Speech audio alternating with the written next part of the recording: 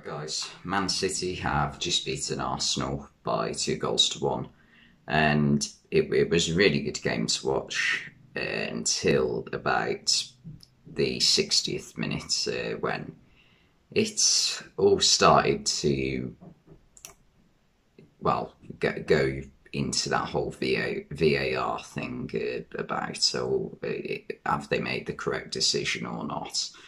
And yeah, so we'll start at the start of the game. Arsenal started, well, after about 5 minutes. Arsenal played really well. They were easily the better side in the first half, I would say. To be honest, City didn't have many chances. Ruben Diaz had a header, which he probably should have done better with. But other than that, they didn't really create that many goal-scoring opportunities. Man City didn't. But Arsenal, on the other hand, had a penalty shout when Odegaard went through and Ederson came out with it and tried to get the ball with his foot. For me, Ederson got the ball and definitely not a penalty, and it went out for a corner. And Arsenal did get the lead through Bukayo Saka. It was a well-taken finish. Kieran Tierney from the left-hand side put a low cross in. It was more of a hopeful ball than anything. I don't think he was aiming for Saka, but Saka just swept it into the bottom right corner with his left foot. Really good goal. And Saka recently has been brilliant for Arsenal, because with all of Arsenal's young players that are currently doing really well for them, I thought Smith Rowe recently, well, this season has been the one that's excelled even more than the rest. Martinelli's become very good over the past 6 or 7 weeks, and Saka's been playing well for Arsenal now for probably 2 years. But I was worrying with Saka that he was going to become one of those players who is very good on the ball and is a very good player, but just doesn't quite have the end product to make it to the elite football category of players in his position. But recently, he started adding more goals to his game. I think last season his goal tally wasn't great, even though he was playing very well. But this season he's starting to add more goals and assists to his game, which is always really good. Odegaard also had a very good game, but even then, the best player for me today for Arsenal was Thomas Partey. I thought for Arsenal to dominate the game against Man City is quite incredible, especially the fact that Arsenal were playing with 2-man midfield and City had 3 in midfield. So I thought that was really good for Arsenal today, and Thomas Partey had an excellent game. Xhaka had a good game, but once again, you get a couple of moments with him where he will cost you. He has, say, every 3 games he plays, in 2 of them it will generally go quite well, but in 1 of them he'll do something stupid, and he did that today in the second half. Bernardo Silva running with the ball, and he's sort of knocked the ball past Xhaka, but Bernardo Silva starts falling over.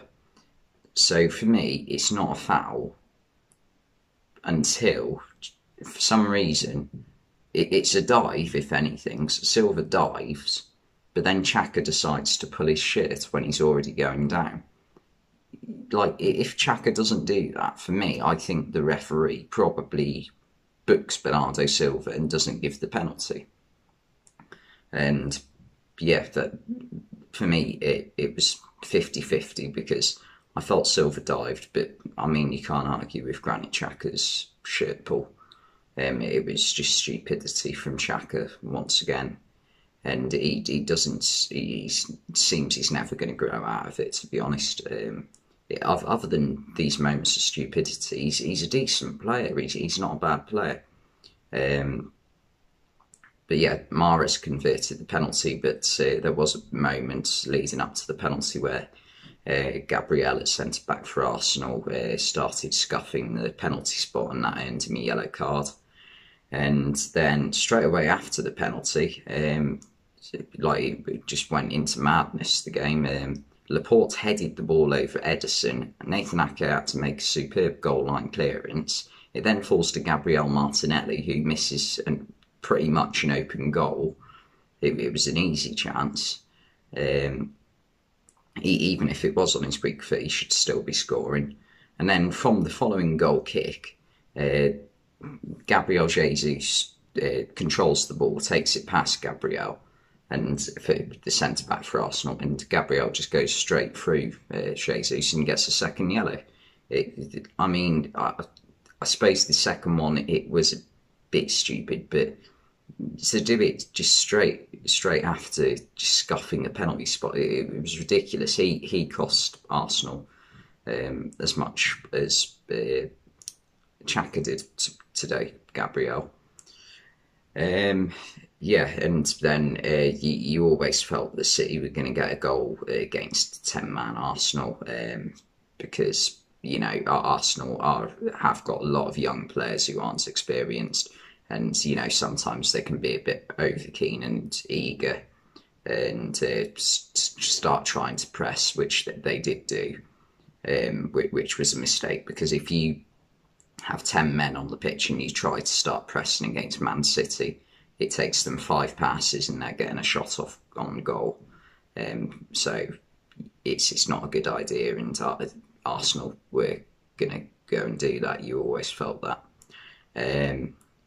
But the goal didn't come until into stoppage time. De Bruyne put one into the box. It was a hopeful ball more than anything, but he put it into the right area. There was a bit of a bit of messing around in the box, and it fell to Rodri, and he managed to prod it past Ramsdale and make it 2-1. I think Arsenal will feel a bit disappointed today, because I thought it all comes back to that penalty, doesn't it, for me? Because, without the penalty, Gabriel probably doesn't get sent off, because he wouldn't have got his first yellow card, but it was his fault either way. And it's a really tough one, because I think Silva has dived, but it's just that stupidness from Xhaka. But then again, a shirt pull doesn't always equal a penalty, does it really? Or does it? Because, you see it on corners all the time, like a defender will grab an attacker's shirt. So for me, I'm edging towards it's not it's not a penalty. And yeah, it's a frustrating one. But yeah, I feel like Arsenal will feel very disappointed, but it was a good performance nonetheless. They probably, in terms of who was the better side, they probably were the better side today, Arsenal. Yeah. Anyway, that's pretty much all I've got to say. It was a good game to watch. But yeah, anyway, thanks for watching, and I'll see you next time.